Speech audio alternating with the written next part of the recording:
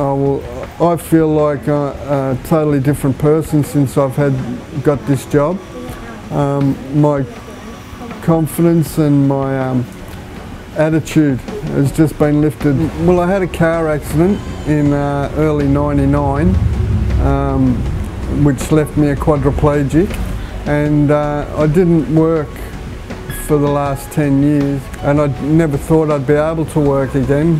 All the work that I did prior to my accident was all manual labour. When Stephen came to see me for the first time, I was very much aware of his disability and the barriers that he had.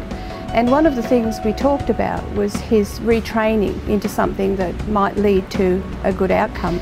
I had noticed that Sarina Russo with Campbell Page were able to put on a course that was in retail. So we put in a referral and he was accepted. The course entailed 14 retail units and also some work experience. Even when I started the course, I didn't think I'd be able to finish it. Selina, the trainer on the course, she was very patient with me. She went through things I didn't understand and explained them properly to me. It made me confident to come back the next day, you know. At times I thought, you know, that maybe he wouldn't be able to succeed, but being able to see his dedication and his effort throughout it all helped me to help him. Clint decided to take Stephen on to see whether or not his shop was actually disability friendly, so that he would be able to have a lot more scope of customers come into his shop if it was. Stephen being in a wheelchair was able to help him see that, as well as him being able to just give Stephen a go.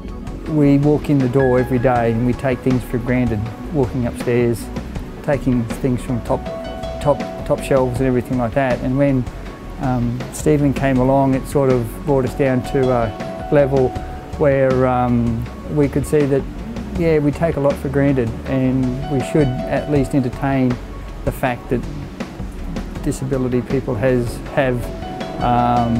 capabilities. The change in the person, to have seen him come wanting something, not knowing what it was, being able to assist him to find direction, seeing so many things happen around his success, the people that have been involved, the way everyone has come to work together, and then to see him today, to see that beautiful smile. You can't put it into money, it's very hard to put it into words. There's 20,000 different lines of products in a hardware store like Mitre.